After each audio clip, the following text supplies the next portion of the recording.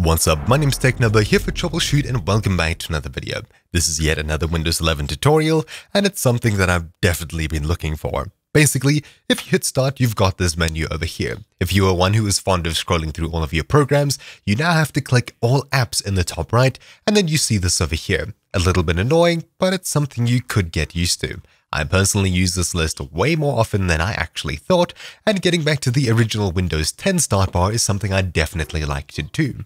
Something about the new Windows 11 version, or at least the insider preview which it is currently, is you can roll back to the Windows 10 start menu without any third-party downloads. It's nice and simple. That's exactly what I'll be showing you in this video today, even though I'll be disabling it after this video, just so that I can make Windows 11 videos in a more Windows 11 environment rather than one more familiar to Windows 10. So to begin, hold start and then press R to bring up the Run dialog box. Inside of here, type in regedit, regedit, and then hit OK.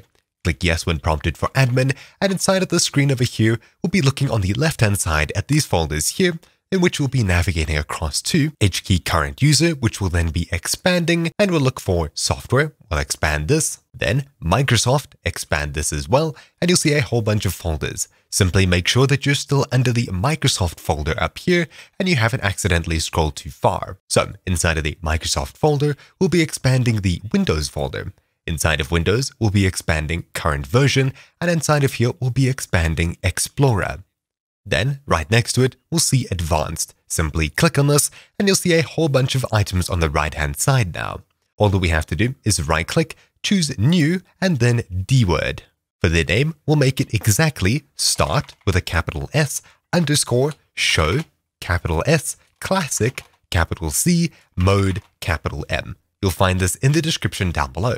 Start underscore show classic mode. Click anywhere to save this and then double click it to edit its value. Inside of here, all we'll be doing is making sure hexadecimal is selected. We'll type in 1 and then hit OK. After doing this, all you have to do is reboot your Windows computer. I'll simply try logging out to check if that works as well. So I'll click sign out, I'll enter my password, sign in again and hit start. Now you can see we've got the old start menu back. You don't have to restart, but you can do that if you're more comfortable than logging out and logging back in. We now have the Windows 10 start menu back, but of course you can see it's Windows 11. Clicking this button up here, we still have the old change account settings button, which pulls us into the new settings window over here.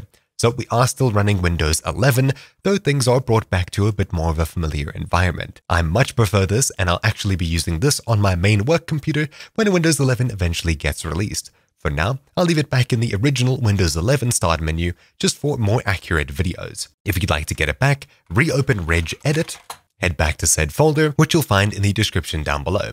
HKey current user, software, Microsoft Windows, CurrentVersion, Explorer, Advanced, and then simply locate Start Show Classic Mode and set it either to 0, closing it, or simply delete it. After doing that, we can try logging out once again, and after we sign in, hitting Start, you can see we're back at the new Start menu that I personally don't like as much as the old one. But anyways, this video has served its purpose. Thank you for watching, hopefully you found this video useful. My name's TechNubber here for Troubleshoot, and I'll see you all next time. Ciao!